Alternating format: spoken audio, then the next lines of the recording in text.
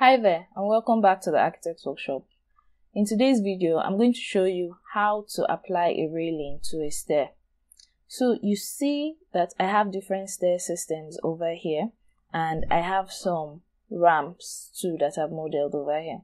But what I'm going to show you first is with the stairs. So basically when you want to add a railing to a stair, you just go under your architecture tab, then you click railing, but instead of clicking directly on the railing, let me click out of that, you click on this drop down beside the railing. When you click on that, you're given two options: one, to place the stair on, to sketch a path, and to place on stair or ramp. So we're going to pick the second one.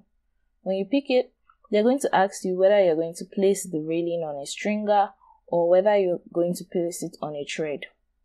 Well, for this video, we're going to use place on tread because we don't have stringers on this staircase. So I'm then going to just click the staircase I want to add the railing to, and that's it. It comes in. So something else we can do, let me undo this staircase, is when I go back there, click on this railing, place there on ramp, I can come over to the properties panel and change the type of railing I want. So it can be like a gas pipe, click on it and it comes. So even when it's here, I can still click on the railing type and change it to whatever type of railing I prefer. So I'm not limited by any particular single type of railing. Alright, so we can repeat the same process for these other three stairs.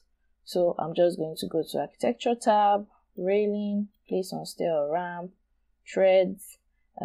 I'll adjust it. Let's use the glass bottom fill, and I'm going to just click here.